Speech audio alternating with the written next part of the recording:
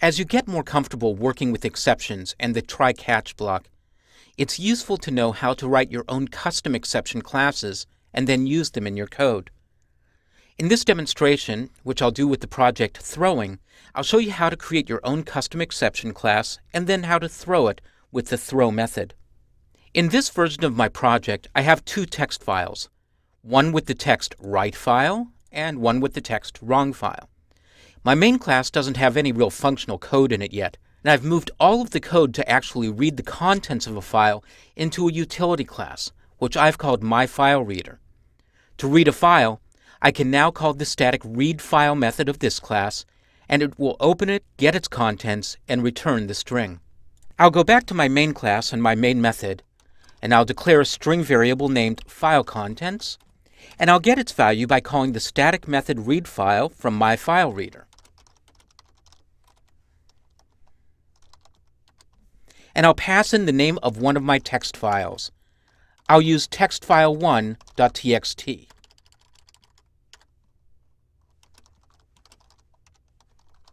Then I'll output the contents of the file to the console, using systemout and the string variable that I created. I'll save and run, and I see the content of the file is right file. Now, I'd like to modify my code so that when I get the text wrong file, I throw an exception. But I want it to be my own custom exception, not any of the exceptions that are built into the JDK. So I'll go back to the Package Explorer, and I'll create a new class. I'll place this new class into a new package that I'll name Exceptions, with the prefix of the rest of my application. I'll give it a name of WrongFileException. I'll look for the exception class from the package java.lang, and that's the class that I'll extend. I'll make sure that I haven't implemented a main method, and I'll click Finish.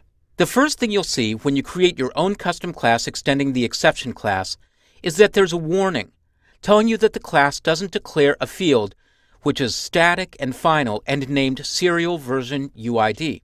This is a field that the compiler and the virtual machine expect from every exception class. It's used for serializing classes, a subject I won't be covering in this course, but which would become important if you ever want to write the structure of a class to a file. In the case of an exception class, this field is expected, so we'll create it. I'll place the cursor inside the class definition, and I'll declare the field with public, static, final, and long, and I'll name it serial version UID with exactly this capitalization, and then I can assign it any long value. I'll assign it 42L, which you might think has some special meaning. Of this declaration, these parts are required: static, final, and long, and the name of the field. The actual value can be any valid long value, and the access modifier is typically public, but doesn't have to be. So now my warning goes away, and if I save my class, it all works fine.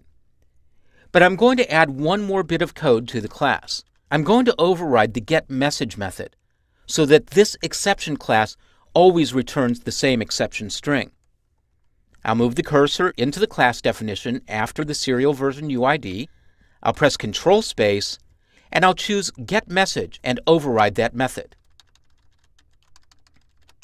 I'll delete the automatically generated to-do comment, and instead of super.getMessage, I'm going to return my own custom string.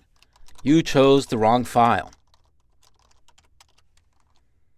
So that's a custom exception class that I can now instantiate and throw in the rest of my code. I'll come back to my main class. I'll place the cursor after the output of the file contents variable, and I'll add some conditional code. I'll add an if-else clause. For my condition, I'll use filecontents.equals, and I'll look for the value right file. And within the if block, I'll output, you chose the right file. Now, if I don't get the content right file, I'll throw an instance of my new exception class. I'll use the throw method and pass in a new instance of my wrong file exception class. Notice that when I use that class, an import is added, and that's because it's in a different package than my main class. Once I have that call to throw in there, I'll get an error from the compiler telling me that the exception is not handled. And to add wrong file exception to that list, or I can wrap this code inside a try-catch block. And that's what I'm going to do. I'll select that code, right-click, and choose Surround with Try-Catch. And because WrongFileException is the only type of class that's being thrown in that code block, Eclipse gets it right and creates a catch clause for that exception class. I'll remove my to-do comment, and I'll change this print stack trace call to system output, and I'll output the exception class's message with e.getMessage. I'll save and run the code, and once again I get right file and you chose the right file. But now I'll change the name of the file that I'm opening and reading from text file 1 to text file 2. And I'll run the code again, and this time I get you chose the wrong file. And let's track through the code path. I open the file with my static method, readFile. I output its contents here. That's the first line of output with wrong file.